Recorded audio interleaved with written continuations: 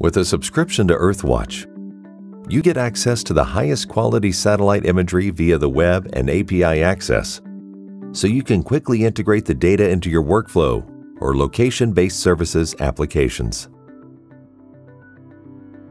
The EarthWatch interface gives you several ways to explore the globe. Find a location by entering a specific place name or coordinates. Or you can draw a shape around your area of interest, or upload a shapefile. Let's take a look at the site of the 2018 Winter Olympic Games. With our time series EarthWatch options, you can access imagery of your area of interest taken over time, sourced from a time-lapse image library, to assess change over time and monitor your assets. The carousel shows you all images over the stadium, including natural color and panchromatic imagery, plus the date of collection for each image. Here, you can see the stadium was built between March 2015, when the imagery shows agriculture and recreation fields, and October 2017, when the building is nearly complete.